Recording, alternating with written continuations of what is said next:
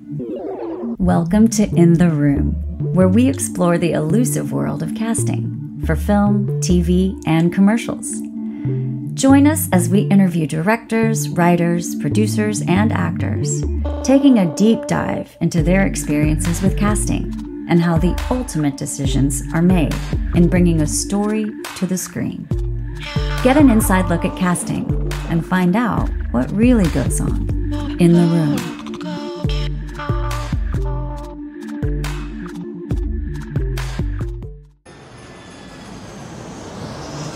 Christmas wasn't the same without you.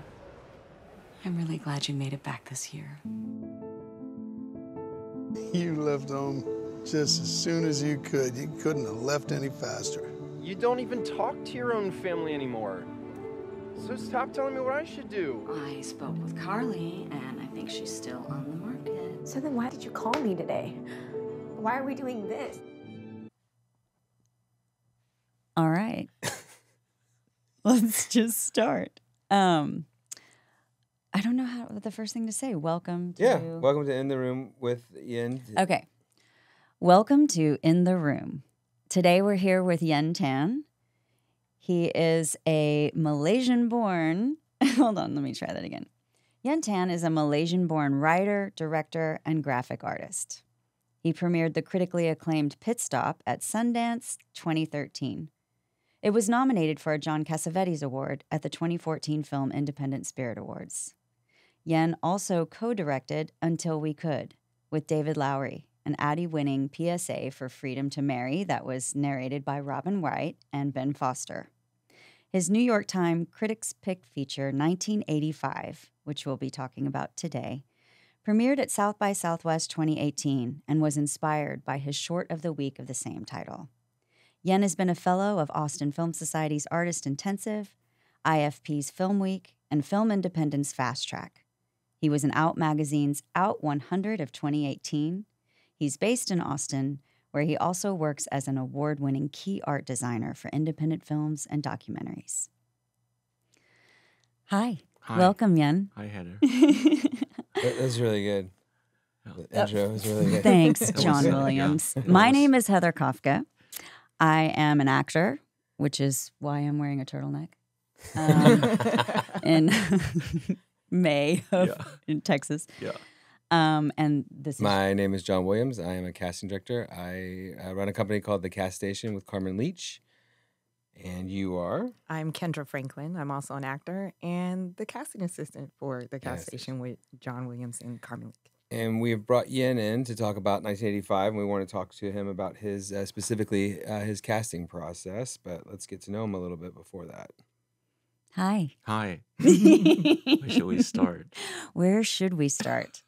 Where did you start? How did this all start? How old were you? Where were you living? You mean talking about film process? I'm talking about like when Yen decided that Yen felt like, I want to write movies or I want to tell stories. Oh my gosh.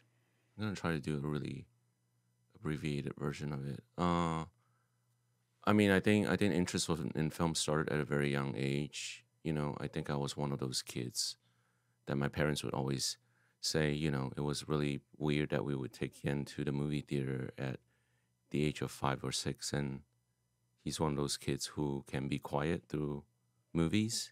As opposed to other kids, I guess they get bored.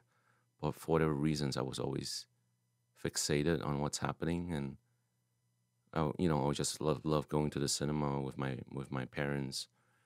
And then I think the interest sort of, maybe it already started back then. You know, I mean, I didn't think about this idea of like that you can be a filmmaker, because this was not part of the culture in Malaysia. You know, I mean, I think parents usually raise their kids with the idea that they're going to go into conventional careers, you know, in that is mostly like science and math oriented, you know, so you're going to be an engineer or a doctor or an accountant and so forth. And what were these movies you were watching? Were they American films? I mean, there was a lot of American films, but it's just a lot of like Asian films also. But I think American films at that time was the most impactful for me. I mean, I think it was only until I was 16 years old, and I think when I saw Thelma and Louise for the first time, that's when it was like, oh, like, there is such a thing as directing and writing and stuff. And that film was probably the most significant for me and sort of made me realizing that, oh, maybe there is such a thing as like, you can actually tell stories on the screen and stuff. And so I looked into that at that time and remember, just like studying like Ridley Scott, the director, and getting an understanding of his career at that time, at that age. And then I was like, oh, I could go to film school and all that kind of stuff. But then at the same time, also like being in Malaysia, it was like going to film school in another country was such a far-fetched concept. Like, Yeah, was anyone else doing that? I mean, no, the closest, I just remember that at that time, the closest comp for me at that time was like looking at Ang Lee and then realizing that's what he did. He went from Taiwan to America, and he studied in film school in America. And then I was like, oh, maybe that's the way to get in. I remember having a conversation with my parents after I graduated from high school, and they were just kind of like, well, what are you going to do when you come back with a film degree? You can't get a job in Malaysia. There's barely a film industry in Malaysia, So, I mean, thankfully they were kind of understanding enough that they quickly accepted that I was just so bad in science and math that they weren't the type of parents who would like force me into it. It's like, well, too bad. You kind of have to figure that out. They were just more like, okay, let's figure out something that you're actually into and you can actually still get a job like after you graduate from college. And my mom was wise enough to sort of know that there's such a thing as mass communication. So it was kind of like, oh, what if, there's like broadcasting, that's like camera stuff too. And, like advertising is also kind of creative. So maybe you can like get into that. So I went to Drake University in Des Moines, Iowa, and I was an advertising major. I went to the School of Journalism at Drake. And so at that time, it was like advertising was like, oh, so, if you like get into advertising, you can like get into the commercials world, which is like creative. Right. And also, making stuff like cameras and all that kind of stuff. And so at that time, I was like, okay, maybe that's the way to do it. And then, so I graduated from Drake, and then the first job I got was at an agency in Dallas. And so I basically was in the advertising copywriting world for like a decade, and I just really hated it very quickly because it was just kind of like, it was basically another version of like a soul-sucking corporate sort of gig where there was always the joke about like, think outside the box, and then like it never really happens. Get right in the box. At the end of it, the people who decide what should be made is always like ideas that you don't really get to think outside the box. Can this look more like a box, please? Yeah, essentially, yeah. But not a box. Not a box. Right, but like different. So and at that time, I when I was in Dallas and I nights and weekends I started looking into like filmmaking, because at that time, digital video was like coming into the picture, and it's like you can just buy a camera and shoot your own stuff. And I sort of like self-taught, just like making films and sort of editing on your computer and stuff. And it was around the time that I met, people like David Lowery and James Johnston, and we all just sort of became friends really quickly, and we worked on each other's films. And so when you were at the ad agency, had you written anything yet of like your own or any sort of stories that were itching to come out? Did you already have that? I mean, it was all like shorts and just like attempts at writing features that were not finished scripts. It was all of experimenting and just figuring out how to, especially make it as a short form, because at that time that was the most affordable way of sort of like doing it. I mean, making a feature just seems so hard, because I think it costs so much money and all that kind of stuff. But I mean, a good thing about being friends of those guys at that time is that we were kind of learning from each other, and we were learning together, and I think none of us came from sort of like formalized training background. So there was just a lot of watching movies and listening to, director's commentaries on DVD and sort of learning in that way. And I think even at that time, I never thought of it as a viable career. That was like, oh, you can be a film director full time and that kind of stuff. And it wasn't until our sort of like short films started getting to festivals that, once I sort of went out into festivals and met other people, that's when this idea of like it being an actual profession was like possible, But I would say, even then it was still kind of like a process, because you go to festivals for short films and then you go to festivals for features.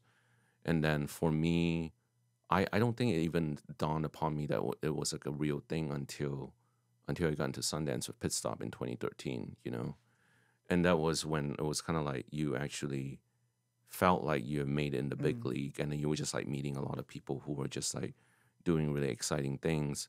But then for me also, it was still like, it's just weird that fast forward to today in 2023, and I still don't think it's a viable career. It's like, I guess I'm kind of doing it, but like, is it a full-time job? No, like not for me. It's like, it's all the process. And I think it's interesting to just sort of look at how like, like a lot of my peers are like, have moved on to like bigger and better things. And it's really interesting to see where they're at. And also sort of think about like, what did I do differently? Or how there's like a lot of layers to unpack there, where it's a combination of like, I think when back in 2013, the sort of like the conversations about being like a director from an underrepresented background and trying to tell queer stories in 2013 was still very much like, oh yeah, if you don't want a career in this, then you shouldn't be doing any of this, and you shouldn't be a queer Asian American director doing any of this. It's like it was all of those things that made it a bit harder for people to see me at that time as like, oh, let's like give him an opportunity to do bigger things. 2013 was like, I want to say it was still a few years away from the larger conversation of just like women and minorities in Hollywood and the representation of that. So I think I was just kind of like, not. I was when I was at Sundance in 2013, the temperature in the room wasn't quite receptive to that kind of conversation yet. So I think in that sense, I miss out quite a bit. I just like felt like, okay, I can't. This is just the way the business is, and there's not much I can do about it other than I can still keep making stuff if I wanted to on the side. But you kind of doubled down on it. You went and did 1985, which was like, you knew that information. And you're like, yeah. I think in a sense, I made 1985 as a short film, and then I made 1985 as a feature in around 2016, 2017. And that was a way to just sort of like, well, if nothing else, even if Hollywood is saying that we don't want someone like you, I can still go back to the roots of like, well, you can still make your own films and make your films with like your friends and stuff.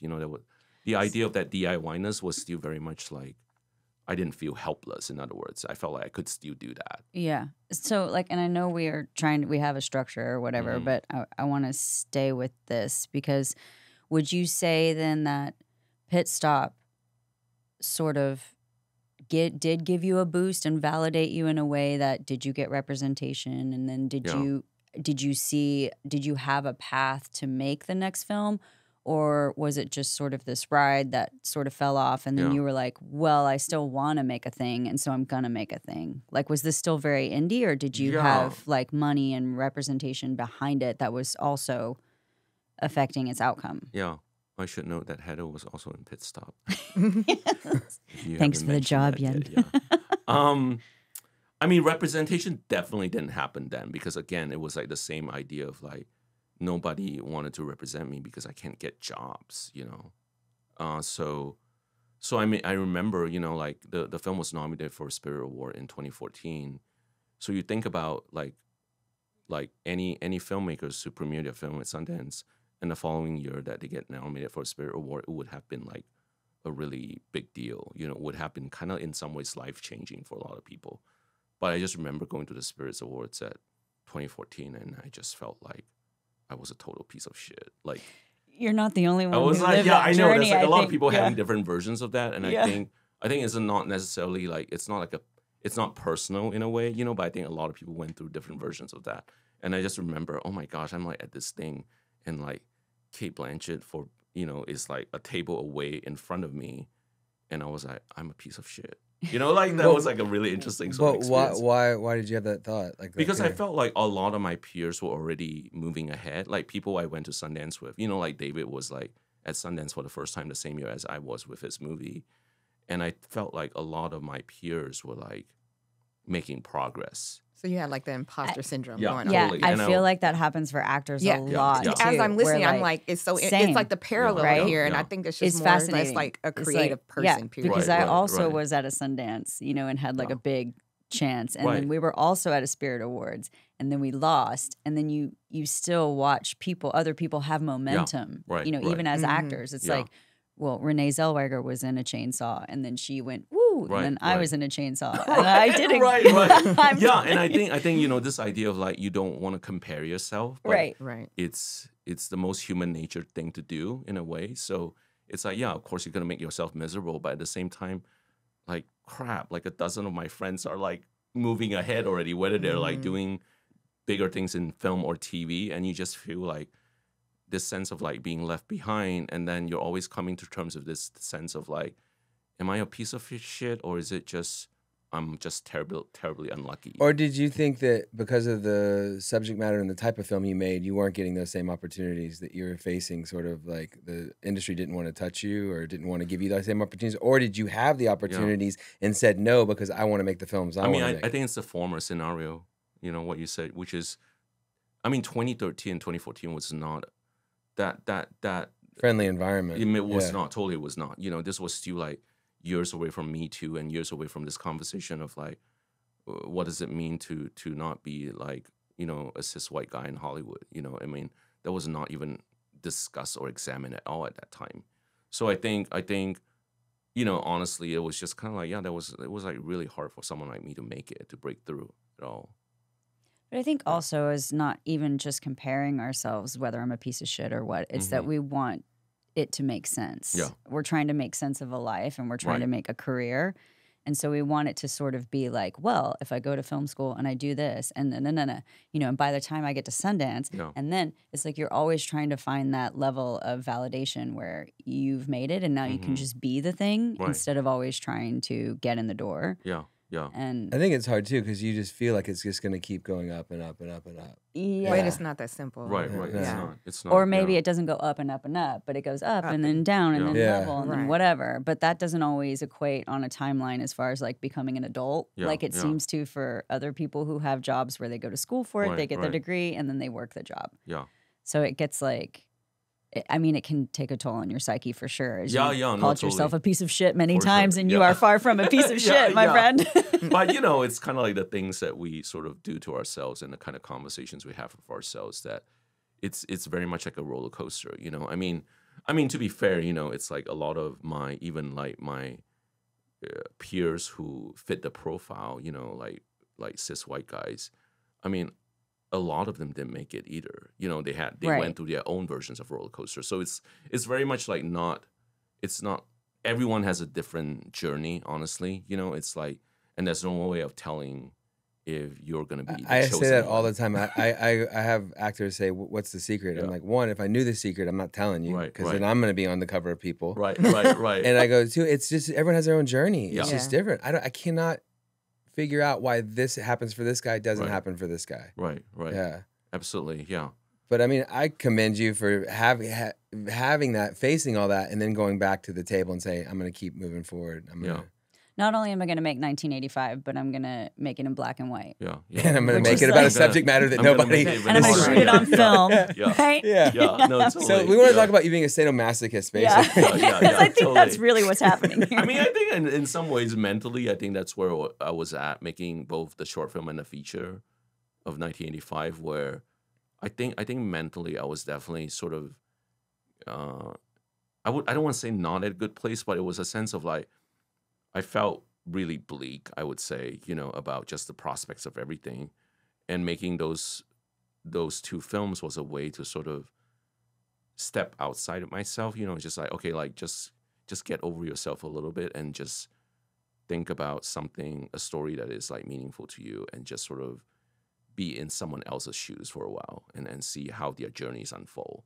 and see if by unfolding their journeys, you can get any insight for yourself. And I think making both the short film and the feature was a way to sort of do that, you know, where it's just kind of like, just process it through art, you know, process it through somebody else's story, you know, and see how you feel about yourself afterwards.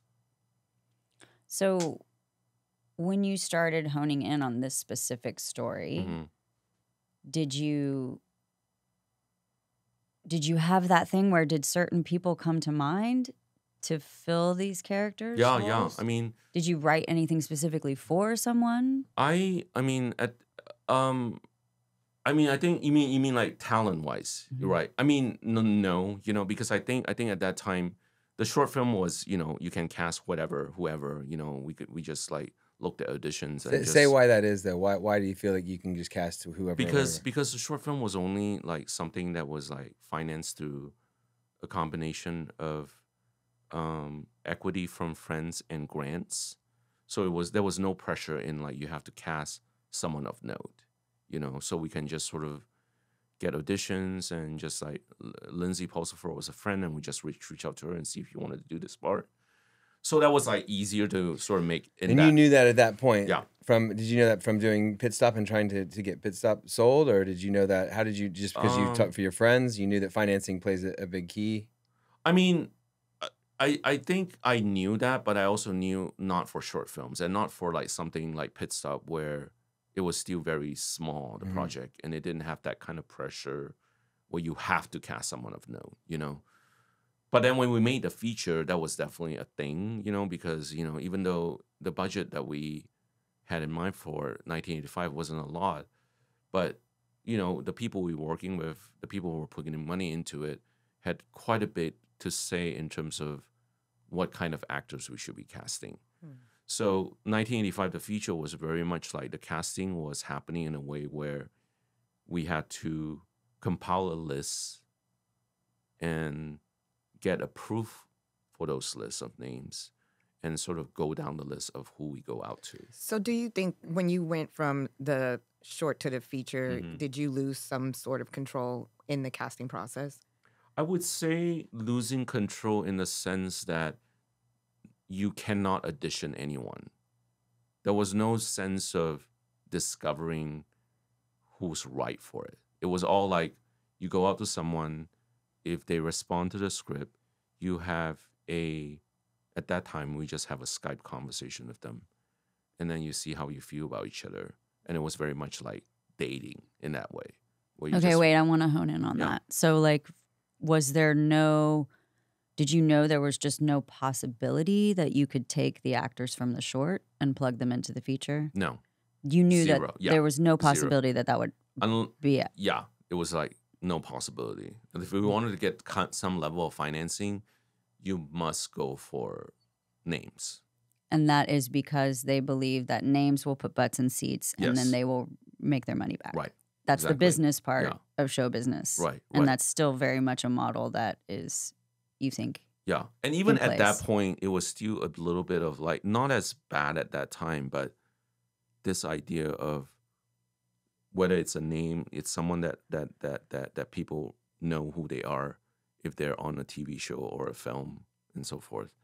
And even that was just like, I think at that time it was just becoming a factor, which is how many followers they have on social media was part of it.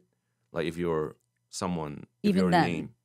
And you think then in 1985? Yeah, it came out. It definitely came out. Wow. Yeah. So, I mean, it's not like we cast marquee names, you know. I mean, some of the names are obviously some people know, but it's not like they were like huge ass names either, you know. So walk us through the process when you go to create those lists for them to approve. Like, what was your thought process? I mean, at that time, it was like, I mean, coming up with names is definitely fun. You know, it's just kind of, oh, wouldn't it be great to get this person or that person? And these I always say, I can play this game all day if you guys want to. Like, exactly. Yeah. You know? And it's like the realistic of getting those people is obviously a question, because just because you think so and so is great for it and you go out to them with an offer doesn't mean they're going to take it, because first they're making scale on your project, so financially it's not enticing.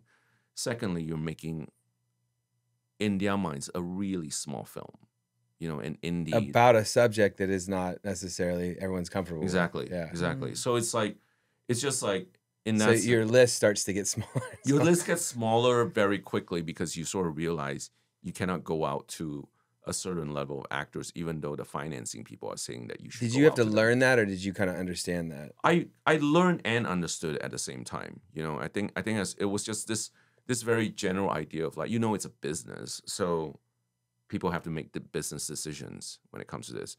So I knew that I have to work within the parameters of like, okay, let's think about people who are creatively right for these parts, and just sort of go down the list in that way, And I would say at that time, like with 1985, it was oddly not super challenging, just because, I mean, between producers I knew and also friends who have worked with other actors, it was kind of easy, not easy, but it was like, the whole thing was like, the thing I also knew at that time was like, if you can just bypass the reps, that will be the best. If you can get in the back door. Right, Yeah. if you can get to the back door without going through their agents and managers, that would be the best way to go The about actors, agents, and managers. it. Yeah, Because they get excited about the material. because And they can influence their. well, yeah, but also agents and managers cannot. Well, I'm saying that it's better to not go through the agents and Right. managers, because they can just sort of shut it down even before the actors are aware of it, especially for a That small literally offer. happened to me Yeah. with Lovers of Hate. It happens to literally a lot of happened. people. Yeah. And it was just because the breakdown said nudity was Mhm. required. And Right. he was like, I know Heather, she's never going to do that. Right. Right. But in my mind, what maybe he didn't know was I was always like, well, no, it really depends. Exactly. It really depends. Because back then still it was like, something that was like a B movie or whatever, Yeah. local doing nudity or whatever. Right, It's right. like, no. It was like red flags. Yeah. yeah, total red flags. But he didn't, I hadn't even seen the material Right. Right. before I found out later from the director Yeah. that he had been told no Right. multiple times Yeah. before I became aware of it. Yeah. And the reason for this is that you feel that the actor can then go to his team and influence them and say, I want to do this. If they fall in love with the material, then they kind of override everyone, sort of thing. I Mhm. mean, I think, it's always possible, even at that time, even if they fall in love with the material, their team can say, don't do this because it's small, I've had that. So I think, I think it really depends, of like how that plays out. But in the case of 1985, I think it played out in the most sort of organic way, where it was just like, at that time it was kind of like, Corey Michael Smith was someone I knew his work, who played the lead in 1985, and he was in a really popular TV show at that time called Gotham, and I think, like Michael Chiklis was on Gotham too, so Corey knew Michael very well, and it was just like getting Corey to reach out to Michael for us, was like, oh. And then Ash Christian, who's passed away, was our producer, and he knew Virginia Madsen because they used to live in the same condo in LA, and they used to hang out at that time. And it was like, oh, I can just pass this along to Virginia and see if she wants to do it. And and then Jamie Chung was also someone. I'm trying to remember how we got to her, but I think I know one of the directors who's worked with her before, and just reach out to the director to just give her a heads up, sort of thing. But it was just kind of like that kind of stuff. We just like hobble it together. Did you have that way. pressure to get names in all the roles, or were they just like, we just need 2 names, or we need? I mean, I think it was still like you have to get it for as many parts as possible. So it was like, I don't think I was given a number, but I definitely felt this sense of like at least for the main names, the main characters all have to be sort of names, at that time, and so thankfully, So you're really limited to like your network of who you know and how you can get to people. At that level, I at that think. level, totally, yeah. My cousin works at McDonald's, who Yeah. waited on his grandmother who knows her. Yeah. yeah. Well, because I think too, it is it does kind of sometimes come down to a relationship of like, you know, if I'm Virginia Madsen and I like the material, but I'm not sure it's not paying, right? And I'm not really sure how they're going to handle it if they're real amateur or whatever. That then when you meet a person or you speak on the phone with a director and you hear the vision or you can tell what level of professionalism they have and all that kind of stuff. So then it really sort of does become, well, am I going to enjoy working with these people, spending time with these people? Do I love this role? Is the message enough? Or like all of those elements as opposed to just a business transaction. Yeah, no, for sure. And I feel like the Skype conversations with those actors were very indicative of that, you know, of just a sense of like, do we actually connect as people first and foremost, and can we sort of see ourselves working together? Because I think that first conversation is very much like, it gives you a sense of how that person is and whether this is going to be like compatible in a way, you know, as a working relationship. And I feel like I think I'm lucky that I have very sort of good instincts about whether these are people you should work with, sort of thing, you know, and I think that really helped me inform, like, if I should be casting these people, if they're actually right for the movie and so forth. Did you have others that you spoke? We don't have to say names, but did you have others that you're like, I wasn't feeling it? Or? Yes. Yeah. And then there was a point where I spoke to someone who was a name at that time, and for the lead part, who was like not right for the part, but he was definitely like someone that the financing company was like, oh yes, this is like, you just have to get him alone. You don't have to worry about the other parts. But if you get him as the lead, then it's definitely a green light. And I just remember talking to this person on Skype, and I was like, oh my gosh, he's so wrong for this. and feeling like, okay, should I just figure it out anyway, even if he's wrong for it? You know, and there was a part of me that was like, oh, maybe I could compromise. And thankfully, that actor passed very fast before I had to go down, you know, the road. And I was like, oh gosh, that was like a blessing in disguise that like he passed after he talked to me. Yeah. Do you feel that there is sort of a magic of the right person finding the right part? Like there's like sort of a like you said, like the financing would be like, if you can get this guy, but do you feel like it was sort of a little bit of magic, a little bit of creative magic in there? Or? You know, I always hear like sometimes directors would talk about like, I wrote this for this person and nobody else. And I'm like, you know what? I think you're very privileged to be able to say that. To say, I wrote something for someone and I got that person. Like, that's a very privileged thing to say, because I don't believe in that, because I'm kind of like, you kind of have to be, I don't think that even with the people I cast, as much as I loved them and thought they were right for it, they were the only people for that part. I think that's at least probably at least a dozen people who's great for that part, who's going to do their versions of it, and they're going to be right for it. It's not, I don't think it's completely locked down, you know, in other words. It's like everyone has their own interpretation of it, and not all interpretations are like, that's not just one version of this part. In other words, that's very giving and fascinating for a writer-director, I would think, because it comes out of you. You have such an attachment that I would find it, like I would have found it difficult just leaving the short film actors that I had cast and putting different people in those roles. But maybe, is it because you're maybe more attached to the story that you're telling, the overall, like you're doing your ultimate service to the story? I guess. I mean, was there were there any actors that stood out? Because you're saying that there was more, but were there any that were like, I know this is the person, and you got that or you weren't able to get that person?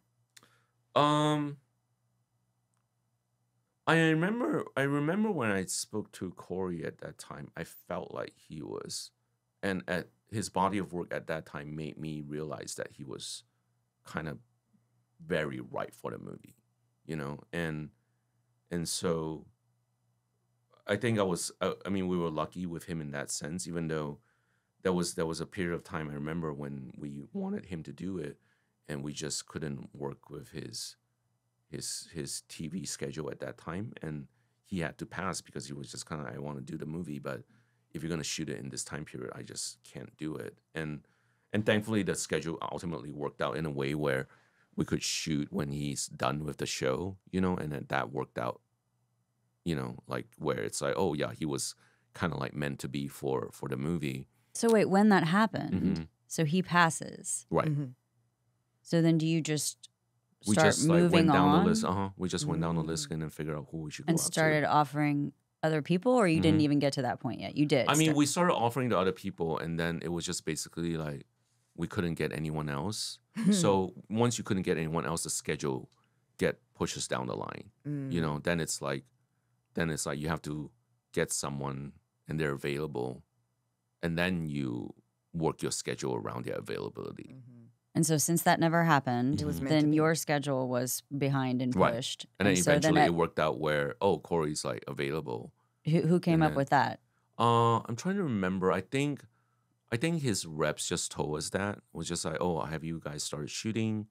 Oh. And if you haven't, you know, he's still very interested That's in the what I was gonna part. say. I was going to ask, was Wow. he still really interested? He was still very Okay. interested, and I think the fact that he and his team at that time was still sort of like looking into it.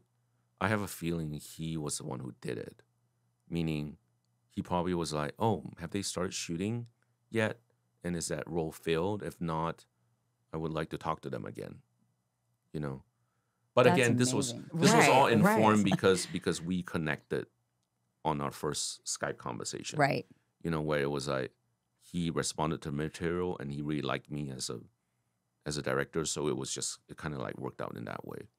Did you just isolate that role and that was like the one that you guys were focused on, and so you weren't even going after the other roles? Mhm. Okay. Exactly. Yeah. Yeah. So once you locked him, you Mhm. started. hmm Like the Okay. rest trickled down. Okay. Yeah. Yeah. Exactly. Yeah. So in that sense, after that, the rest of the casting kind of happened a lot faster. You know, there was less sort of waiting. Did he greenlight funding? Did he? And he green. I want to say he didn't quite greenlight funding yet. I think it was still like we cast him, we still have to cast the other parts first, and then see if we can get greenlit. And then did you find that he helped a lot because he helped with Michael, right? He got him, Mhm. that Yep. relationship, so then Yeah. and then Michael probably helped with getting. And other- then I think Ash reaching out to Virginia, Ash the producer, and then I subsequently put together the whole Jamie Chung thing. So it sort of happened in that way. So yeah. did you read for the kid? Did you read for So Aiden? I mean, yeah. I mean, the kid thing initially, it was like, because I'm trying to remember how that happened. So I think at that time we actually were supposed to get one of the Stranger Things kid, and I don't want to like just like bring up names anymore and that kind of stuff. But if you look around, like you can actually find the Deadline article about who was originally attached to play the kid.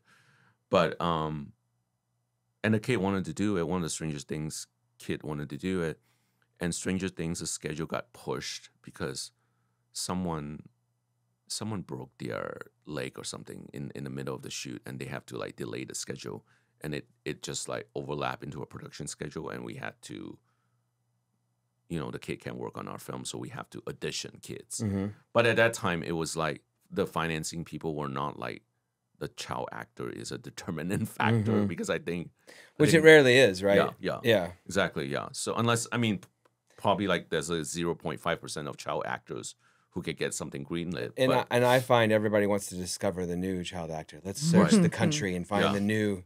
exactly, Yeah. the new Macaulay Culkin or Yeah. whatever, yeah. But yeah, at that time we auditioned kids locally in Dallas Fort Worth area, and that was really fun because I felt like, oh, to actually audition them in person at that time pre-COVID was very fun because you actually get to interact with them. So did you have a casting director up until that point, or No. I mean, we had a casting director who was sort of working with us for like maybe the first 2 months, and then sort of realized how challenging it is to cast a project and just sort of left our project. wait, how and- challenging? Just because I think there was this sense of like he came on board because he thought the script was like easy to get people, And then once he sort of engaged with talents, he realized, oh shit, it's actually really hard. Mm. And it was like, and then he was like, Is he still a quiet. He was casting like, director? he was just like quiet. He just like He's- quietly left the room, sort of thing. Yeah. And And retired. we were like, wait, do we still have a CD? What happened? He was like, no, you're on your own. There's no money in this. What? And so I think, I mean, Ash Christian. It's at also that hard time- for casting because representation will get mad at me Yeah. if I go through the back door. They're Right, like, right. "Why are you calling Mhm. my Yeah, client?" exactly. Right? Yeah. Yeah. And so they're only left with like one lane, Yeah. you know. And if that piece of paper doesn't have dollar signs on it, it's really hard to convince, like you said, representation to take it. So But did I- you get all of your leads without casting Well, director? hold on a second. I'm sorry. I'm like not laying these out all like chronologically, and it's kind of like coming back in. It's a long time ago, But Yen, it's and we've had a because of our casting pandemic. director who, even though he like resigned or he left the room, it was because of his initial sort of getting feelers that we actually got Corey that way. Because I remember at that time when he came on board, the CD was helping us cast. The whole thing was like, okay, let's see who's right for the lead part. And he just went out to all the agencies and stuff, right? And I just remember there was agencies who completely did not submit any actors for us to consider because it was just like, this is like, we're not going to fuck with this because it's too small. When you say all the agencies, do you mean nationwide? Oh, I'm talking about Statewide? like just like the big agencies just Okay. completely ignore it. So for instance, I think at that time, the top dogs definitely ignore our submission or ignore our casting director in that they just didn't submit any names to us. And then the smaller ones are the ones who are more receptive. In other words, not the top 3 agencies. And then the other ones were just like, oh, consider this batch of actors. And it was at that time that we came across Corey as a submission because I saw his reel and that time already knew his work. So I was like, oh, it would be great to get him. And that's how the first Skype conversation with Corey started. So I would say that was probably more traditional in the sense that they came through submissions, and that's how I found out who this person is. But the rest of the actors we just sort of cast like, through, going through the back doors. Except Aiden, Except for the kid. the kid was, I think Ash sort of did reach out to hit. I think Ash Christian was the one who sort of figured that out through another one of his connections to get to one of the Stranger Things kid. The kid who you ultimately cast, though. Oh, the kid we ultimately cast was through auditions. Right. Right, Is that so the that was- only set of auditions you had? Correct. Yes. And so you didn't read anything from any of the other Nope. actors? Nope. Never saw them say a word of the script before they were hired? Until the day they It's arrive just on the like- set. it's just Until like they arrive cross on the set. fingers. Yeah. Yeah. Exactly. Yep. How's that? Scary? Right. I mean, it's definitely scary, but I think that's also. I mean, when you work with these like seasoned actors, they're not gonna be bad or completely off, right? Because I think in my There's a head, level of trust. Yeah. there's a level of trust and there's a level of sense of like knowing that okay, they'll be good in this. You need to get them to the level you want them to be at, but they're not gonna start off being terrible. That makes sense. Even though I've heard stories from other friends who start off from a terrible place, Yeah. because they're pressured to cast people. Yeah. I know this guy's from Fort Worth, but I'm thinking about doing it with a Scottish accent. Yeah.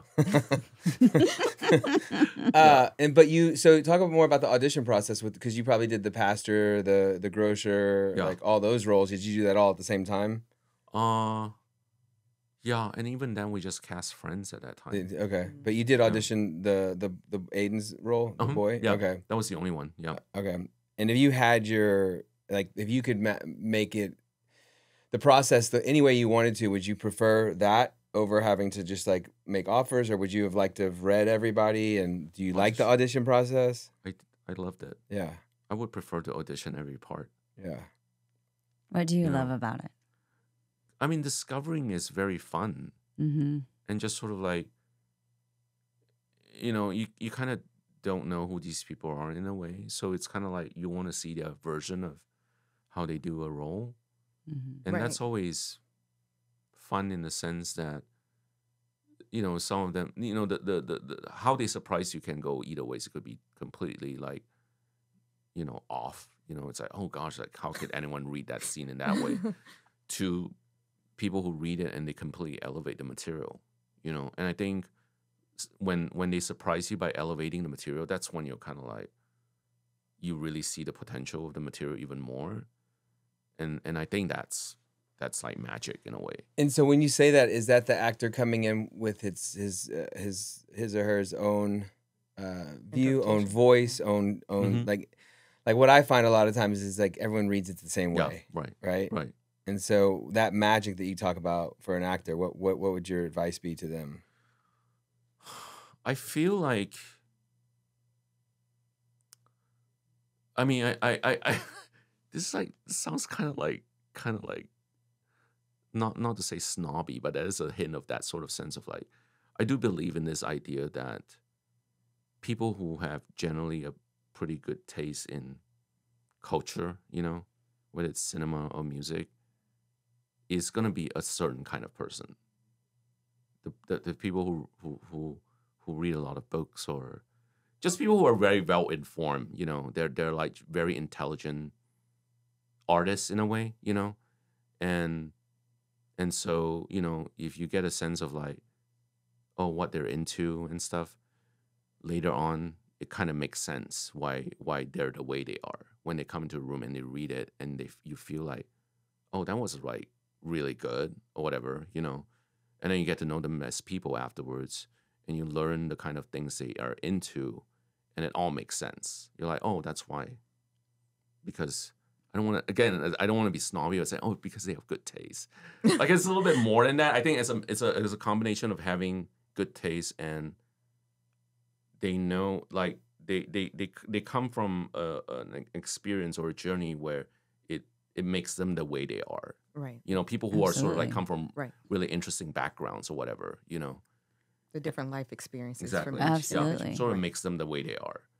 Absolutely. Yeah. I find in the room, directors will talk to actors for a while. Yeah. And then we'll be discussing later, and they're bringing up more of that conversation because I think they can see the core of the person and they can see that that's what they want, they can work with, right? As opposed to an idea that they brought. It's like, if I can find the human element in this person, I think I can paint my picture better.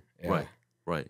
Yeah, I mean, you hit on the right word, John. Like, core of a person is very much a thing, you know, and I think that really informs their performance. Maybe you can tell me if I'm wrong, but I feel like that's where I and us as actors have sort of been suffering lately, since we only have been casting off tapes.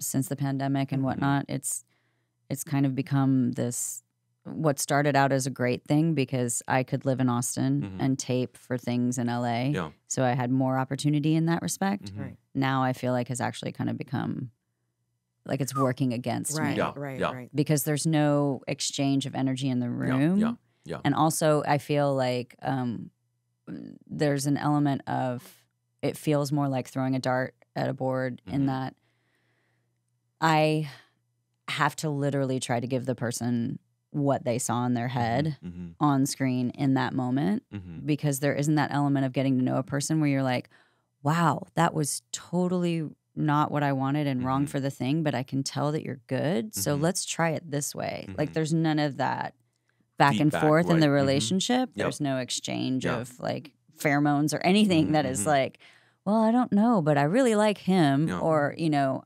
let's try more things. Like that seems to be missing. Have you had to cast off of just tapes? I mean, I can't like, I just finished shooting a movie, right? Yeah. Like, that I can't really talk about much yet, but I think that process was very much like there was parts that we just went out to actors, and there were parts that we were casting through auditions through the help of a casting director in LA. And so for those parts, it was all just like watching videos, you know. It was. You didn't have any in the room. There was no auditions. in the room, and even the callbacks were still all virtuals, you know. And I have to say, it definitely, She's so disturbed. I thought you were going to hit me. Right. It definitely does not help. I mean, it definitely has everything you said is completely valid, just in the sense that the direct in-person thing is is helpful for sure. Mhm. Because I felt like even in callbacks where I did Direct. interact with them, it's still like this virtual space of like, Totally. there's definitely a kind of a disconnect because I'm Because- still alone in my Right. office Right. with Yeah. like junk over here in the corner. and this is not like, this is not considering internet signals. right. I mean, I had to do there was one callbacks and the actor was in Asia. And we had to do it through her not great Wi-Fi signal in the hotel. Right. And it was all sort of like jittery in parts, Yeah. you know? And so it's kind of like, is that gonna hurt your audition? I mean, yeah. Yeah. Mhm. Kind It of. does. It's like there's nothing you can do about it, you Right. know. But I would say, generally speaking, I think in person audition is still better, you know. Let me ask this question as far as casting goes. Do you, when you're reading people or you're watching auditions, Mhm. do you have an idea of like that you're trying to match in your mind, or like, are you complete blank slate? Are Mhm. you like, because I always feel like I'm looking for something and then I see it and I'm like, oh, that's it. Yeah. Or are you just like, are you able to just disassociate with it all? I mean, I definitely have a certain sense of like, okay, this is the kind of actor that I see for the part. Well, especially Just if to you start wrote off. it too, right? Mhm. Like, I think when you're writing, you already have an idea Yeah. of some sort, correct? Right. And then trying to find the person to fit what you wrote, Right. and then also allowing yourself, if you can, to be open enough Yeah. to see different interpretations of what you've written, Mm-hmm. Mm-hmm. and then have to go from that to go, okay, let me cast this person, or see how they decide to audition for this Mhm. part in the casting process, Right. Right. right? Like, that's how I'm thinking about the process as an artist. I mean, thinking from an actor standpoint, writer, director, into pre-production, right? Mhm, You got mhm. all these different factors, right? Mm-hmm. Mm-hmm. Mm-hmm. But like he was saying, like, are you okay? I wrote Adrian. Now I'm trying to find Adrian. Mm-hmm. Or do you just have the character of Adrian and you're like, let's see who fits in best, or like Yeah. who? Try to break down how you make that decision. Like when you say that's the guy, that's the girl. So okay, so I guess I should sort of break it up into sort of like a two-part thing for that question then, because there's a version where you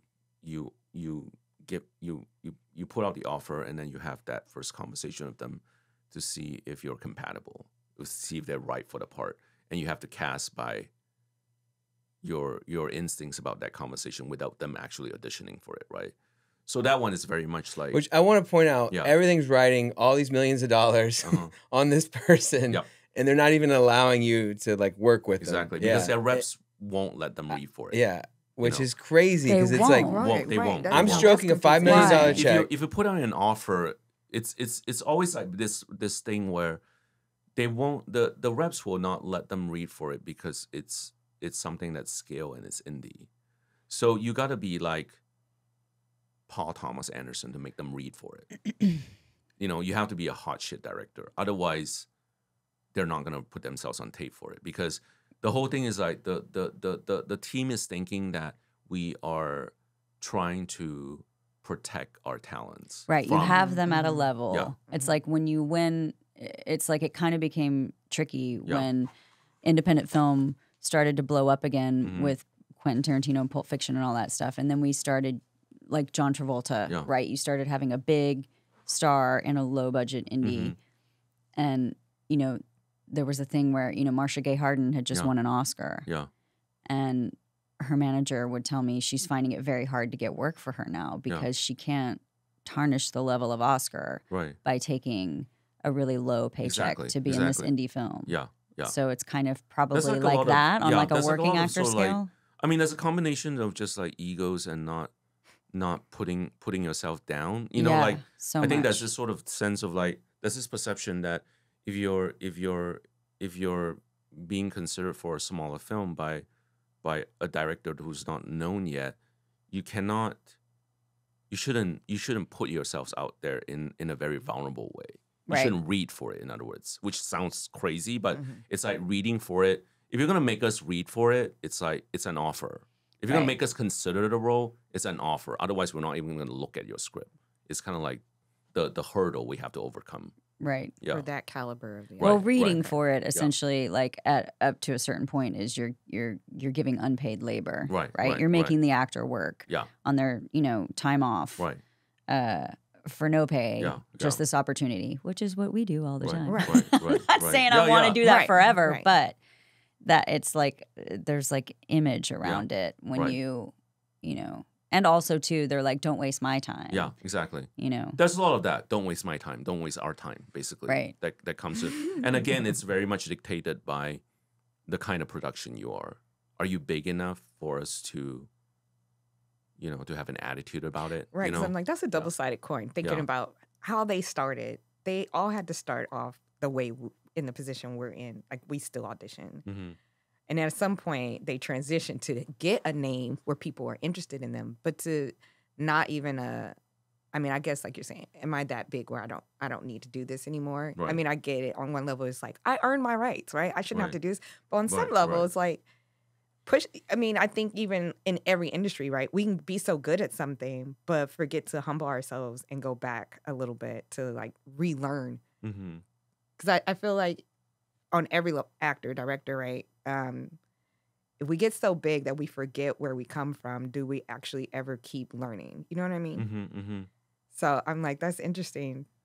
Yeah, I mean, also as an artist too, it's like I want to try on the clothes. I want to play with it. I want to see if this is Yeah. right for me. It seems like there's an Yeah. exploration that as an actor you want to like. Yeah. I want to feel if this is the right. If really be a part of right, this, be this and person work in with this story. I feel that. work, If it's big work in a enough, dynamic with the right? director where we're talking the same language as far as adjustments and Especially if it's a director you never worked with. and you're going to before. spend the next like 3 months with the person and probably 2 years before the film gets out, and you're Yeah. going to be the face of it. It seems like I wouldn't want to buy a business unless I like got to know how that business was run and who's running it and how it felt. Right. Right. So do you think that you didn't?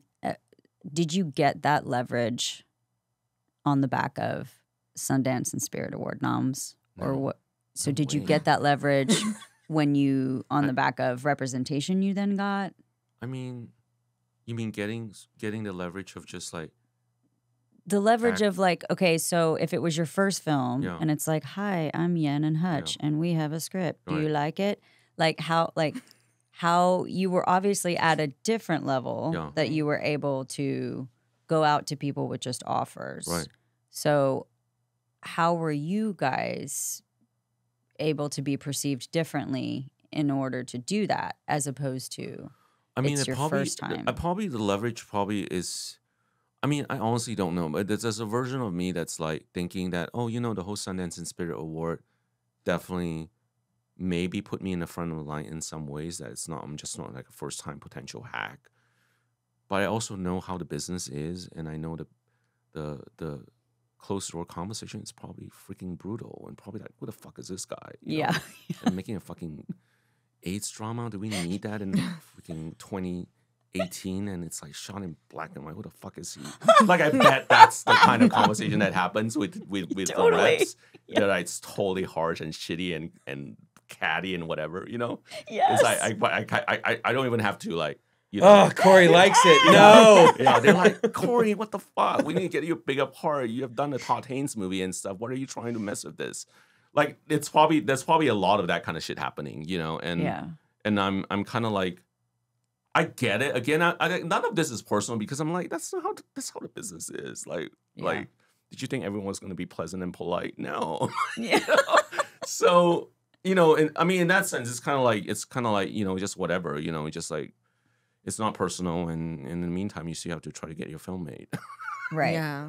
Because I think, I'm. This is, I guess, a question. Like, is there ever a point where you're like, I know how the business works, but I still think that I'm good enough for this to actually happen, Right. and I need to push through anyway, right? Yeah, no, totally. I mean, this is like, I like, when I went to Sundance in 2013 and we went to that filmmakers luncheon, and like it was always like Robert Redford was giving this speech to all the directors in the room, and I was told, I mean, it was the first time I heard that speech, but a lot of the directors who have been there like several times before, they were just like, it's always the same speech. But I think it's always the same speech because I think what Robert said in the speech is actually completely true, which is like perseverance is everything, And it's like you think about someone like Robert Redford saying that about his own journey, right? And you're like weren't doors all open to you for most of your career?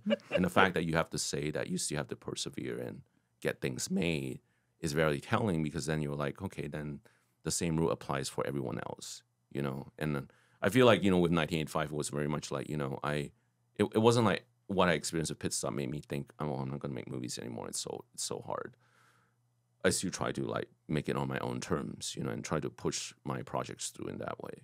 Did you feel like ultimately, despite all the setbacks and different things, that you ultimately always got what you wanted for the film? I think so. In a way, you know, I feel like my expectations for 1985, the feature, was even lower than what the film ended up being, you know, meaning I originally thought I was just going to make a film casting friends and so forth again. And I was going to make it for way less than the intended budget and all that kind of stuff. And then, you know, I just remember at that time when Ash Christian came on board as a producer, he was just kind of like, you don't have to do that again. You can actually think about making this a little bit bigger than Pit Stop, you know? And I never thought of it as like, wait, you can actually do that? I don't think that's available to me, you know? It was kind of like the feeling I had then. And so in that sense, Ash was helpful in just sort of like helping us navigate through this sort of like talent agency world, you know, and how you like talk to those people and going through the back door when necessary and all that kind of stuff. But I think with 1985, the feature, it definitely became more than what I thought it was going to be, just in the sense that I didn't think anyone was going to watch that movie. And I mean, in some ways, a lot of people still haven't seen the movie, but whoever has seen the movie and the level of press that we have gotten for the film is way beyond my expectations. You know, I mean, this idea that it's like a New York Times critics pick, and, you know, I was an Out 100 because of the movie, and all this kind of stuff was completely like way more than what I thought the movie could do. Has all that made your career in this last movie any easier? In some ways, yeah, I think so. I think it sort of helped, because I think with the perception of Pit Stop in some ways is bigger than the perception for Pit Stop.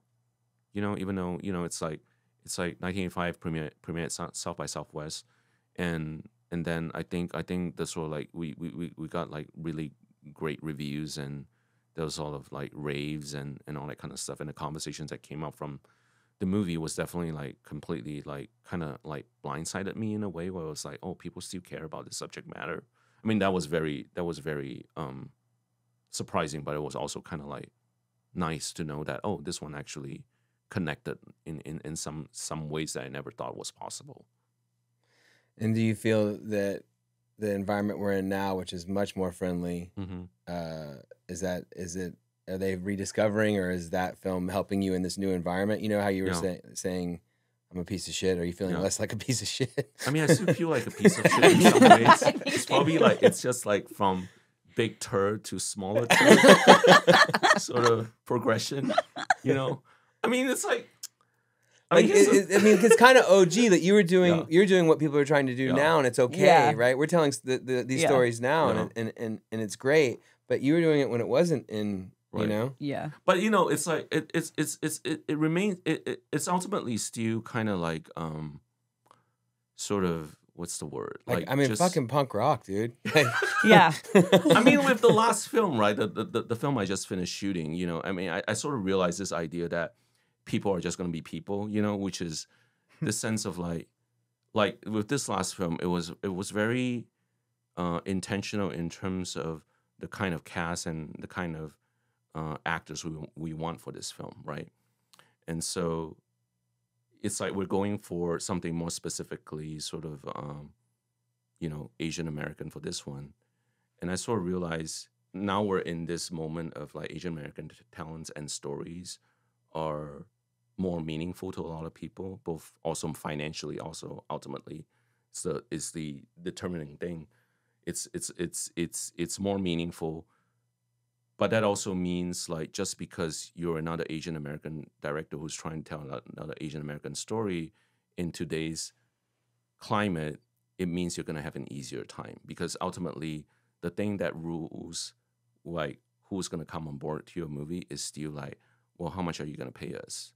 What kind of deal are we getting? And is this ultimately a good enough deal for us to, you know, commit ourselves to it? You know, because I think that is still, I mean, it's very sort of sobering in that sense that, you know, with this last film, even though I have had a lot of very meaningful now Zoom conversations with actors who want to come on board, ultimately they bail because they're juggling. It's like oh, another Yen 10 indie or a Netflix thing or a Marvel thing or a Disney thing or whatever, and it's like we get a more prominent part in this indie, and it's a role that we don't usually get to do, but we would rather hang out on a Marvel set for like 8 months doing this bit part because Marvel is paying us for that whole duration. And I don't want to do Yen's movie for a month, even though it's probably more fulfilling for them. Does that make sense? It becomes totally this thing makes where it's like sense, they're going to yeah. pick the thing. But also, too, it's maybe not even so much ego as it is. It Yeah. depends on where they are in their Right. life. Whereas, Exactly. like, that Marvel residual will sustain them Right. Yeah. and pay Right. for their And child to people go to would see school me, or whatever. more people than- see me on, even though I have, you know, a 10-minute scene in the entire film, more people see me in that than in this indie, where I'm in it for, you know, 90 minutes or whatever, you know? That's true. Yeah. But yeah. I don't know if, as an actor, if that matters so much Yeah. anymore. I think you can be seen by millions of people for Right. 10 minutes and then Right. still not have the next job Exactly. or exactly. a career. Right. right. However, those Right. residuals, Yeah. like I was saying, Right. That's they exactly will what I was saying. sustain Yeah. you Right. in the in between. Well, and and everyone help around pay your them mortgage. is going, do the Marvel, man. Do Right, the Marvel. and do that the too. Marvel. Right, Yeah. right, Yeah. right. Yeah, no, totally. And, you know, again, it's like I don't blame the people who pull out either because Right. it's kind of like, well, that's just how it is. I get it, you know. You're saying you would pull out for Marvel from your movie if you got offered a Marvel. Yeah. I mean, I don't know Yeah. per se because I'm not in that. I've never been in that position of being able to consider it in that way, you know. But I recognize it's a very human nature to do. Hence, what I said. People are going to be people, you Like, know, regardless Yen, of all I'm this gonna- conversations about. I'm going to cast you as the first Asian superhero in this movie. You're going to be like, okay, Okay, I'll do it. yeah, I'll do it. Yeah, I'll do it. I only say 5 things. Yeah, Yeah. honestly. That's But fine. you know, I mean, it's kind of like I understand why they have to do that because ultimately, again, it's a business. Mhm. Yeah, ultimately, it's a Yeah. business. I mean, yeah, especially Yeah. if their team's looking at the difference. yeah. Yeah. So was there any? Was it drastically different? The film you just Mhm. made, the casting process, as to Um, 1985, or I think it was a combination of both. I think it was a combination of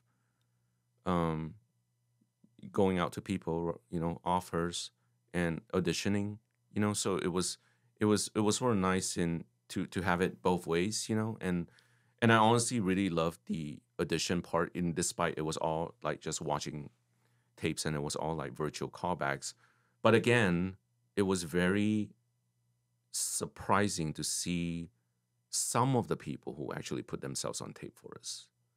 You know, there were definitely people that I was like, why is this person putting themselves on tape? like a bigger name? Yes, like a bigger name that I'm like, this is crazy, right? Like that Right. they just put themselves on tape for this. Yeah. Meanwhile, I'm thinking they were in this big thing. Like, why are they Yeah. why are they doing this? You know, Why do you think they did it? I think some actors again are very more diligent about that kind of shit, where they're not just hearing things from their reps. So they're still literally looking at what projects are out there that they're taking submissions for. I think these people actually look it up themselves and then pursue the roles for themselves. And do you think that, like, because they're artists, they want to be a part of the audition process, or do you think that like why not call their agent and just say, hey, can you see if I can get a meeting with this guy? I mean, I have a feeling because they probably like doing it, yeah, and it's not that thing where, and again, this is like I'm sure like case by case, but I have a feeling some actors actually genuinely like auditioning, and it's just like, this is another way for me to practice my craft. So no big deal if I get it or not get it. The whole thing is not about me not getting the part. The whole thing is like, I want to spend some time on this, or I like the material enough. I want to spend some time on it. I want to read for it. And you would know? you say that those actors, that they're bigger names, right? That's who you're talking about. And so they probably have the financial stability to just be actors. Absolutely. And Yeah. so that's when there's like, it's still enjoyable to Yeah. create a character and Right. fool around with it on camera. And Yeah, exactly. But also, you know, the funny thing is that even with those actors, like who put themselves on tape for the film, like even if I like what they did, the other thing that is part of the consideration on whether we can actually pursue it with them is ultimately we, you know, sometimes our producers already know who their reps are, and we're like, we shouldn't engage because the reps are, you know, assholes, whatever. And, Right. And considering that we have to cast these parts in a given timeline, the negotiation process is going to drag this shit out for so long that if at the end we don't get the actor, we're going to be in a bad place. Well, that's the Because other of thing in the that production process is the schedule. reps and the lawyers can Yeah. can botch a deal just They by can totally botch a deal. Yeah. They can, and we were definitely in even if the certain actor wants situations it, like that. right? Yeah. They can botch Even the the deal. actor wants it. There's a lot of things that they could say that could influence the actor to eventually bail. Yeah. You know, and so sometimes we just have to preemptively shoot that name down, even though we like the audition, because we know that negotiation is not going to turn out well. wow. you know? That Yeah. Especially when you know you're an Yeah. indie and you know your leverage is only up to a certain point, you cannot put yourselves in a position where the actors, people have an upper hand on how their deal is going to be shaped, Right. you know? So, But yeah. don't you think them putting themselves on tape, it's almost instantly like, well, that's cool. Mhm. Like, I like this guy kind of that he would do this, right? I mean, yeah, that's the sad part of it. Like, I even if I like it, I don't even, you know, and then it's like between the advice of my producers and the casting director, I'm still kind of like, we cannot even do callbacks with them. And they're like, no, don't. Unless you really believe this person is the only person for the part, like, don't engage, because you're just like setting yourself up for a heartbreak. Have you basically. ever felt that a particular person was the only person for a No. part? Yeah. No. I mean, it's kind of like in this case, you know, the names are definitely appealing in the sense that, oh, this could elevate our production. But then we're talking about like, there's at least 8 auditions that I want to do callbacks with. And the other ones are all like great, even if they're not names. Yeah. How, if like in 1985, did, you know, representation as far as like homosexuality or ethnicity, did that come into play at all for you in your casting decisions? Like Jamie Chung, right? Like I could easily see her breakdown being a white woman. Right. Small town. That's what happened. Blah, blah, blah. So it's like, Yeah. did you just see Jamie Chung, or were you like, here's an I mean, it was- opportunity it was- where I it can w- cast an Asian American actress? It was written for an Asian American. It was always written for an Asian American on page. And I just remember all the breakdowns we got from agencies were like, there was like barely any Asian names. It was like white names, a lot of white names. Even though it said Asian Even though it American says in the Asian breakdown. American. Because the problem is They that probably at that time, didn't have those actors. because they didn't have any in their roster Right. this is again not that long ago. This was like 2016. Right. They didn't even have enough Asian actresses in their roster Wow. at that time. Yeah. And so then, I mean, it's good to see too how fast things can change. Yeah, you know? exactly. yeah, because Yeah. when you talk about it, it feels like prohibition era, I know. like lifetimes Yeah. ago. Yeah, Like, exactly. I remember the 80s. I Back know, in no, the it's fine. day. It's like, yeah, this was just a few years ago. It's not that long ago. But yeah. So when you do go through the audition process with people, I want to learn a little bit more about how you make your decision or how tough that decision is, and like what you could, I guess, advice to actors and Yeah. and in that process, you know, that could help them, and how you know, get to a place where you're like, all right, let's go with this guy. Yeah.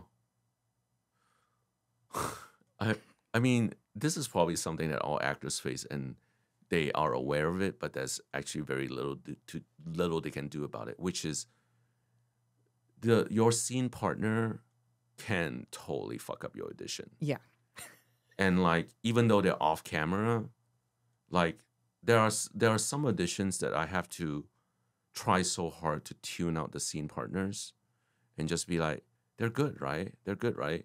Like just watching the actors themselves.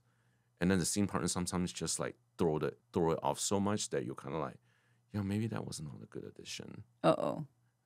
So I think that's super important. One thing they can control. Yeah. Yeah. That's something you can control. And I know it's probably hard. Sort right? of. Sort of. Right. I mean, But yeah, sometimes my scene husband's done a partners- lot of reads in the last couple of years. Maybe I should fire him. But again, it's not that the scene partners have to be a performer. The scene actor needs to be sort of like operating on this neutral Yeah. ground where they're not coloring your performance. Right. Almost drown out. Like you can't even, you just monotone, can't hear them. It's almost almost like it has to be very much in the background. Darren, you're and, rehired. and not doing any sort of dramatic perfect. interpretations, so that you can actually just watch the person on camera. Yeah. You know, and I know it's a tall order, but I feel like, oh yeah, that's a thing because from the last batch of auditions I saw, I was like, who are these people who are reading No, their that's a scenes? that's a very helpful perspective Yeah. because I think that's a shift since we've started doing mostly, Yeah, if not exactly. all, Yeah. taped auditions. Right. Whereas like, and it's a big new burden for Mhm. actors to carry because we have to become small filmmakers immediately in our room, you know, where we have to light and we have to sound and we have to edit and we Yeah. have to find a reader and Right. I have to like, stack stuffed animals Yeah. to be my stand-in so I can get a Mhm, focus or all of that. It's Yeah. overwhelming. Yeah. And to find a reader can be really difficult. But, Yeah. back in the day, all we did was focus on our performance. Mhm. We went to a place and they had a reader and Mhm. whoever it was whoever it was. And the caution was actually to us of like, Mhm.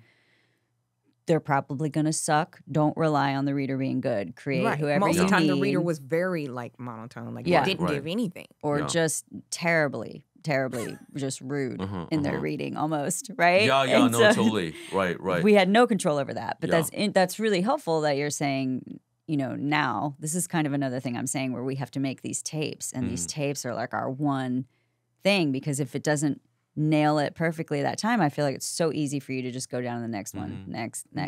I also think it's really funny. We're asking you to come and do something that you're not actually going to do. We're Mhm. basing Right, hiring you off right. of something where you're going to do is end up in a dance and Yeah. a communication with Right. somebody. But we want you to keep that refrain to just your mind and just Yeah. your sort of idea and play off of yourself, right? Mhm, mhm. It's always been. Yeah, But it's- but even especially now, it's like, I think it's actually, and correct me if I'm wrong, if you know, it seems like it's actually going to be more beneficial for us now to make a hard choice Mhm, and just present that. mhm. Whereas back in the day, we were always counseled, don't come in with a fully formed thing. Mhm. You still want to be workable because sometimes if you come in and you present it this certain way, they think that's the only way that you can do it because you've made such a strong, Mhm. you've already, like, this is the last day on set and you have, like, that character is formed. As opposed to like a director could maybe see some spaces in Mhm. between where they can go, okay, well, let's shift and tweak and work around it. We don't have that dance anymore in the Right, audition. Right. Exactly. Yeah. I mean, you get it. I got to do that in the callbacks, but not in the very first round of auditions. But you did it virtually over spotty Mhm. Wi-Fi. Yeah. Over Zoom when we do the callbacks for this last movie, and it was just like telling them to read it differently or try to do it different ways, and you can sort of see the versatility in that way. I wish I could describe effectively, and maybe by the end of something in this lifetime I'll be able to. But maybe you feel it in just a Zoom meeting, the bizarre vacuum of an environment that you're actually in Mm-hmm. when you're doing a Zoom callback. Yeah. It's just one of the hardest things I've Uh-huh. ever had to work with. Mhm. I think for me the hardest was when I got my call back and then they're like, okay, this is your husband and we don't know each other. And now they're seeing split screen. I don't see this person, but I'm trying to create this relationship with this person. What? Yeah, Because I've They've had, auditioned two at actors the same time. together. Yeah, because I- visually it looks fine, but I Mhm. try to explain to people. I go, it's so bizarre for them. because we're That's still in our so personal space. Yeah. weird. And I know for a fact I had what you said. This actor who was playing my husband was Mhm. so thrown off, and he was a new actor, and I'm not. Yeah. and he kept stopping because he's like, I'm sorry, this is my first time. Yeah, yeah. And I was like, oh God, we're not going to get this. In my Yeah, head, I yeah, knew we yeah, weren't going to yeah. get it, Right, right? He right. was so uncomfortable, Right. you know, because See, there's and so if he's many. in the room right in front of you, It would have, I think it you would have can been look him in different. the eye Right. and you Yes. can make him stop. He kept asking, where am I You can supposed to knock it look? off. Yeah, I'm yeah. You know, right and the here. casting director is like, stop. You should know this. There's your camera. There's your eye Yeah, line. yeah. She's looking at the camera, which is Oh looking at my you. gosh. You're, you know, and it's like back to what you're saying. Like for me, I feel like the virtual has kind of been a two-sided coin, right? Yeah, Because yeah. the opportunity that was given to us to have Mm-hmm. a wider opportunity, I was like, this is great. It's like a weird art project. Right. Well, and But back in then- the day, I used to relish the opportunity to stand out because No. tapes were not a regular thing. And so I would take mine a little bit above and beyond, but because like I always felt like it was such a hindrance to be told, you know, to stand in front of this gray thing on this one line and you can't really move.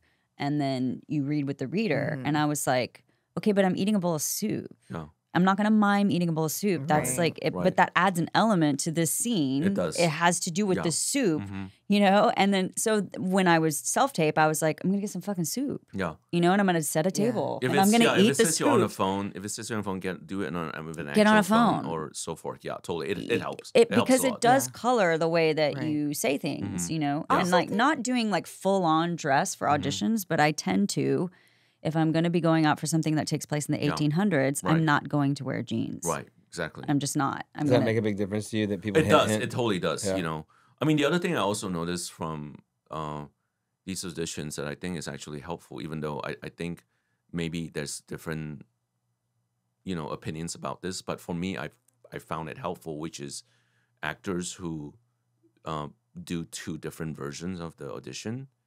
They would do it in one version, and then they'll do another version that's like different from the first Right. version, and you actually get to see it in both ways. And that was helpful in the sense that then you kind of know that there's a range you can play with. Mhm. And then it's like, oh, okay, maybe even if it's not completely right, it's like you can sort of know they can get there Right. with your help. Yeah. I always submit to. Okay, good. I And, literally and they have That's the helpful, ability yes. to make choices, like Yeah. and they can commit to those choices, and so you feel like there's a dialogue that could happen where you could get them to where you need them to go. Mhm. Yep. Yep. I think that's helpful. Yeah. Yes. So when you do make your decision, what informs your decision? Is it just like because you said that multiple people could play a role? Yeah. So how do you come to your? I mean, how I do you come think to your we decision? do the callbacks, you know, and then I narrow it down to, you know, usually like 2 or 3 that I feel very strongly about. Then it's a conversation with the producers to see what they think about the shortlist, and also with the casting director who can be very informative in terms of like, okay, what is it that ultimately you feel, you know, who's actually right for the part, and them also. And oftentimes we offering- know these people, right? Exactly. We've You worked can with offer them. it, yeah, you can offer some sense of like, this person is going to be great, or this person is going to be so and so on the set, and that also helps me arrive at the decision. You know, I mean, I think, and I'm assuming it's the same way for you, John, where it's kind of like I'm very upfront about just like, don't let anyone weird or difficult read for this. So just filter that out immediately. I don't care if they're good I would say or- that, or I would if they're that good, because there are some people that are that good. Mhm. But I will let you know. I'm like, he's difficult, but man, Right, they're right, so right. good. That's so good. Yeah, totally. Yeah. I mean, I think I have a different rule about that now, where it's like, I don't want to know about it. Yeah. I don't even want to look at the audition. I don't want them to read for it if they just are like, because I feel like, again, it's like there's so many actors who could be right for the part. why Like, make it harder why- on yourself? Right, because Like- it's like making a film is so freaking hard already. Yeah. Mhm. Don't just bring some, you know, person into the set where it could potentially cause trouble and Yeah. whatever, you know, because I know by now it's like that's all you need, like one back. Because this sounds egg like this could is just- coming from experience. This Don't comes from Mhm, experience. You yes, jumped in the yes, hot yeah, tub. Yeah. You dove in the hot tub. I still have PTSD from it, so I'm kind of like, Yeah. yeah, don't go through that again. Yeah. It's not worth it. Yeah. Yeah. Did you ever have anyone that you ultimately chose that maybe later you were like, I still wish I had chosen the other person, or they didn't do as good a job as I thought they were going to, or I don't know. That's really. I kind of don't let myself go there. I don't know whether that's good or bad. Meaning, I don't let myself regret when the decision is made. You know, I don't go down the sense of like, oh, I should have cast the other person. I think I just good would go with advice. that. If you decide, just go through with it and live with that decision, whether it's a mistake or not. You can't repaint the room. Right. You Right. can't Yeah. repaint the room. That's It's good advice. yeah. Yeah. Right. I'm just like, whatever, move on. But do you know it like day one, and then you're like, I'm just gonna have to work with this. I'm gonna have I to work haven't harder. had it like that where it's Yeah. like, oh crap. Yeah. What this is going down. Like not yet, thankfully. Yeah. When you're talking about performance, like, we can cut away there. We can cut away there. Yeah. But I think if it's like that, where sometimes they're not quite up to snuff, then you think about how you approach it production wise. That's so that you also hard can on the cover your local butt. when you're bringing local Mhm. people in to work with like bigger names, Yeah. and it's hard on the local level with the Yeah. actors because they're coming in to work with Al Pacino, or they're Right, coming, right. and it's there's a factor there. It's really hard. I mean, and I think it's really on the director to make this person comfortable, get the Mhm. performance out of. I mean, I find that like difficult sometimes. Like the person's great and they may only have a couple lines, but they're just so inexperienced. Yeah. That once you get them on set, it gets difficult. Right. Have you ever seen a role that you wrote or were casting for completely change in the course of? I know, like, for example, I auditioned for something, I brought something in, and then they cut that part or didn't want me for that part. So I read for something else, Mhm. which I booked. Then in the course of production or pre-production anyway, for the makeup test and whatnot, I was shown materials to help my understand my character more. This is where they come from. This is what Mhm. we're going for. And then the makeup changed. Mm-hmm.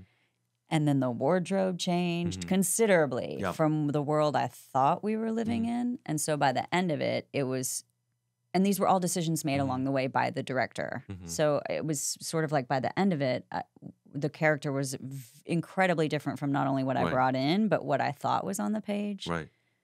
Have you ever had a character flesh out so differently by the end of a thing? I mean, not like drastically, but definitely it always ends up not being quite what you thought it was gonna be, Yeah. And I don't see that as a negative thing because I think most of the time that is just the nature of collaboration, and honestly, it's still fun in a way to see how it ends up being because I think most of the time, I mean, for me, it's like most of the time I'm pleasantly surprised how it overall becomes more interesting or deeper or and so forth. having an actor bring something Mhm. right that you because I remember having an audition and then the director goes, oh, I loved your audition so much Yeah. I rewrote it Yeah. to fit what you did. Right. And I was like, oh, Yeah. right, like I didn't expect Oh, that. or I mean, I think that's definitely one thing, but the other thing for me is like always like I stress out about my dialogue quite a bit because I'm ESL, and I think there's a part of me that's kind of like, the easiest way for people to tell that you're not like an American filmmaker is the way you botch your dialogue. So be careful. So I'm always like wanting the actors to just tell me if the lines don't sound natural to you, to just like do it in a way that sounds better to you. But I'm always constantly surprised by lines that I wrote that I'm just a bit like, ooh, this scene might be a bit bumpy. Let's see how they do the lines. And then they do the lines the way it's written. And it's like, oh, this is great. I'm not insecure anymore about this. That's when I'm like, you're really good. You're really good that you sort of fix what I thought was bad writing into something that sounds completely realistic and plausible. Yeah. Yeah. What do your parents think of this as a career now? I think they're okay with it. Yeah. Still a little bit ambivalent in the sense that they don't really understand what it is, Still. which I don't blame them. Yeah. But I think like, and I'm thankful that they're not the kind of parents who are kind of like, you should do something else, because like going back to Ang Lee, I remember even Ang Lee when he went back to Taiwan for like the premiere of Crouching Tiger and Hidden Dragon. At that point in his career, his dad was still like, when are you gonna get a real job? Oh gosh. Like they're not like that. They're not that bad, Yeah. But I think for them, they're hoping that I would still find my way into it. That it's like, oh, this is like finally you got there. Whatever it is. I mean, I feel like I got there already. I'm just not getting there in a way where like they can be like, you should watch the next Marvel. Our son directed it. It's not like that. Right. You know, they're like, don't watch his movies because then you're gonna find out he's gay. Oh no. But yeah, I think they're okay with it at this point. Are you okay with it? You're gonna keep doing it, I mean, is there a choice? right? After a certain age, you can't be like, I'm quitting this. It's like you're too far in. What are you gonna do? Not do it? So, yeah. I think that goes. I mean, that's the same thing for all actors. Honestly, after a certain point, it's like you're in too deep. You might as well just continue doing it, and find a way to sort of accept this is if this is the best it's gonna be. Are you okay with? That's a question I always ask myself. Yeah. And I sort of I managed to answer it a couple of years ago. Where I was like, if this is the best it is, and I'm like, yeah, I think I'm okay with it because I consider myself very lucky. I got to even to do it to this extent, you know. Oh, that's amazing. Yeah. I mean, to not do it at all is the saddest thing of all, honestly.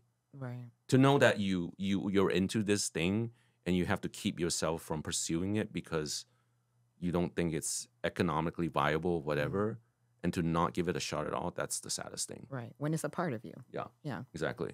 Yeah. And I mean, and now it's available to. I mean, we have the tools. Like Mhm. back when we just got digital cameras, it was just so. That was the first. Exactly. Like, oh my god, I can actually make something. Yeah, It's obtainable. Yeah. I think I just want to ask. I guess we're gonna be wrapping up. I want to just say advice that you could give to actors or in the Yeah. process, or what you think, or how you could help people. Have better taste. No, that's not so shit. You're like, Cultivate your taste. read a book. Read more. I mean, I think, again, it's kind of like, I feel like it's a combination of, I mean, definitely consume things, whether it's books or watch more movies, make an attempt in really exploring world cinema, and see what is done outside of America and all that kind of stuff. Try to listen to good music. Yes. I don't know. I mean, that helps, but also I don't want to be like, I mean, I listen to both. I listen to bad music intentionally because I genuinely enjoy them to a certain level. But I think ultimately your experience, your life, the way you sort of filter your experience into your art is kind of like the biggest thing. It's kind of like if you sort of see, I don't know. I always look at this idea of like when you have setbacks and we have to go through a lot of hardship in your life. In a way, that's kind of a gift as an artist because you can translate that into something else.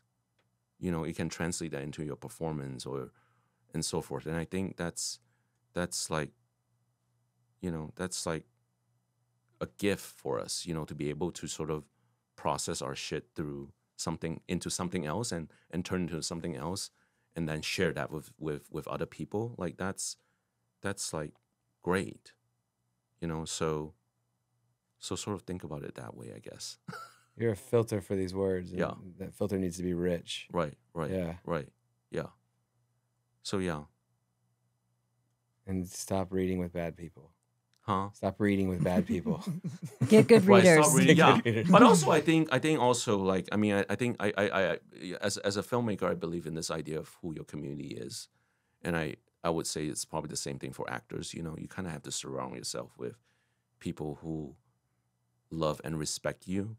The kind of work you're doing and the kind of person you are, and not just be in that sort of bad environment where you're just around people who are competing with you, who don't want you to do well. And I think that's something that can happen to a lot of people. I imagine within actors, it's probably in some ways like more competitive and more severe than what filmmakers go through. So Cool. Yeah. Thank you, Yen Tan, Thank you. Thanks, Thank you. Heather. for being Thanks, in the John. room with Thanks, us. Kendra. Yes. Thank you. Yeah, of course. Thanks for having me in the room. Thank you. Now let's get out of the room.